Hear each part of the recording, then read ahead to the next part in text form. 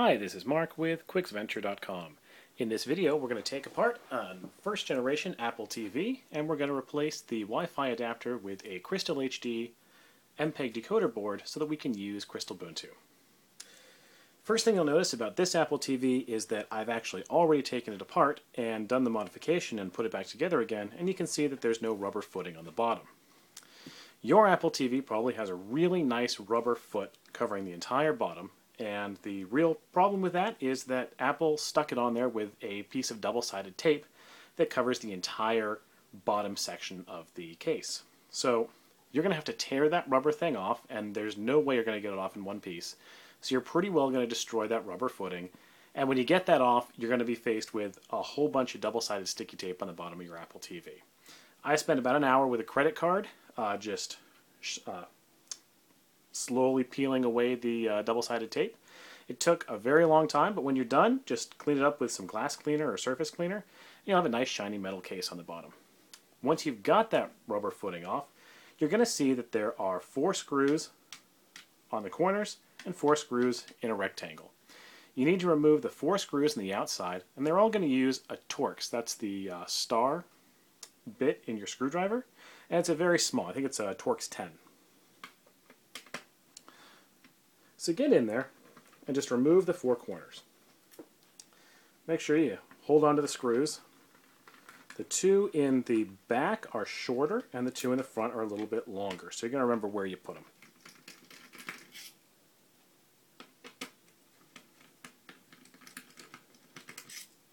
When you get those 4 screws off, set them aside, and you're going to have to rock the chassis so that it comes out. And you'll see that inside there's a hard drive attached to the bottom of the chassis and then attached inside the case. Just go ahead and pull the IDE cable off of the board, and then the hard drive in the bottom of the case will just be free. I'm going to go ahead and remove the hard drive as well. If you want to leave the hard drive in, you can. In this tutorial, though, I'm going to remove both the hard drive and the fan and get rid of all the moving parts. Hard drive comes out with just 4 screws, again the same Torx bit.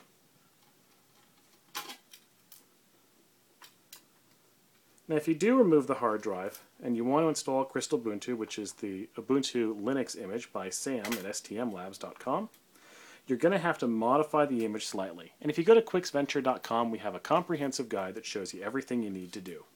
The benefit is that if you do remove the hard drive and the fan, there are no moving parts left in your Apple TV. It runs pretty quiet and perfectly silent. So when you're done pulling the hard drive out, it'll look like this, and just set it aside. You can always put the hard drive back in and have a stock Apple TV in a few minutes by running another piece of software at STMLabs. So once you've got the case open, you're going to see that inside there is a Wi-Fi adapter and a fan. In order to install a CrystalHD card, we're going to replace the Wi-Fi adapter and reuse the mini PCI slot. There are 2 kinds of Broadcom CrystalHD decoder boards. There is the larger one, which is the 70012 model, and the smaller model that has an extension on it, and this is the 70015. You want the 70015 board. The 1.2 is a slower, older board that doesn't accelerate XVID and it doesn't accelerate Flash.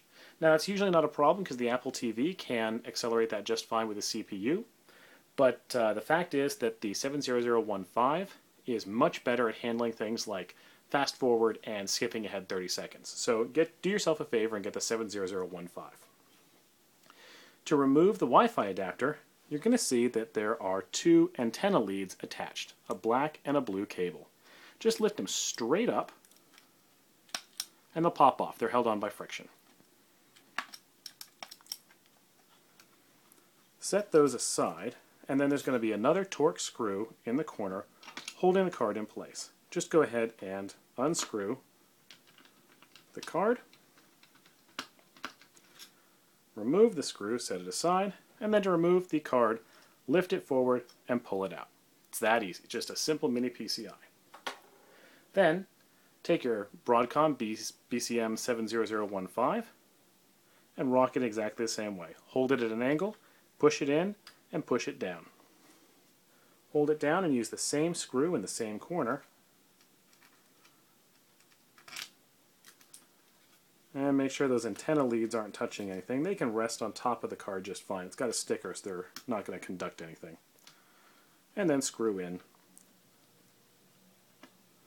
the MPEG decoder board. Now, if you want to leave the hard drive and the fan in, just reattach the hard drive IDE cable, and I assume it would still be attached to the top of the case, and put everything back together. If you want to remove the hard drive and the fan, all you have to do to remove the fan now is to pull the power lead out of the motherboard. It just pops right out.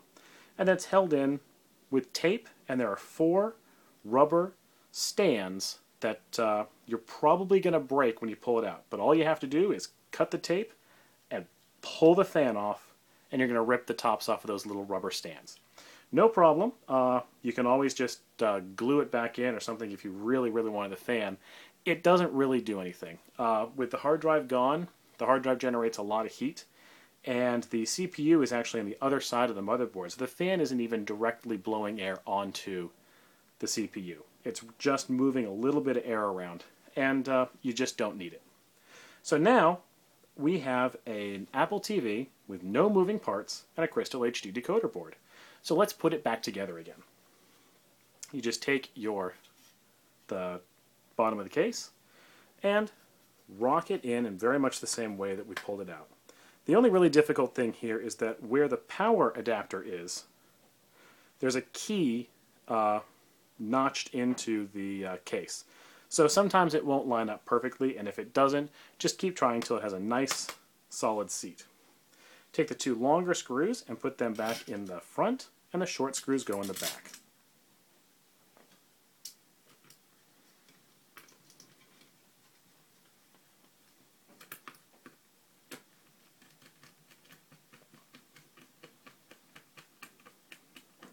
So as you can see, this whole process only takes a couple of minutes.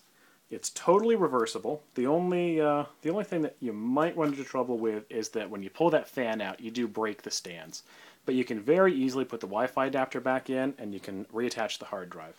And the nice thing about this modification is that we haven't even touched any of the software on the hard drive. If we put it back together, this Apple TV will boot right back into the Apple operating system. And now you can see we've put it all back together, and there's nothing really left to do. One thing that I do suggest, though, is you want to put some kind of foot or something to raise the bottom of the case off of the floor. What I've done is taken a couple of small wooden pieces that I had lying around and just used some glue or a hot glue gun and attach them to the bottom, and then it raises it up about 1/4, maybe 1/2 of an inch off of the table where it sits. And that just helps to get some airflow up into the bottom of the unit itself. So that's all there is to the hardware modification. Go back to quicksventure.com and read the Crystalbuntu how-to guide, and we'll walk through the process to modify the software and install the software to run Crystalbuntu on your first generation Apple TV. At this point, if you've already done that, all you need to do is plug in the USB key, plug in the power, and you're ready to go. Thanks for watching. This is Mark with quicksventure.com.